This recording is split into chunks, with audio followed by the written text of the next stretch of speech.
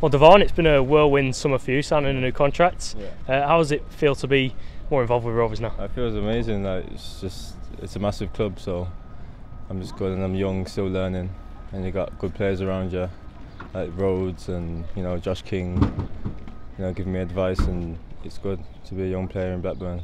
How important an opportunity is it for you to show what you can do?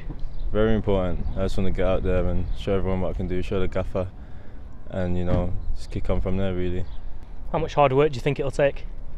Hard work, yeah. It's not easy getting into the first team, and you've got the likes of Jordan Rhodes, Rudy in my position. So just gotta be patient and just take it from there.